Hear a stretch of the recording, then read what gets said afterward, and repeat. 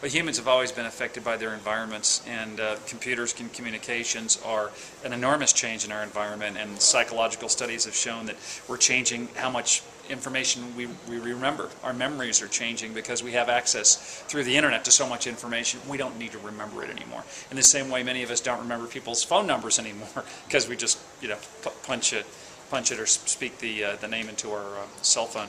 So it is changing how we think. It's also affecting society, in good ways, and maybe in other ways that are not as good.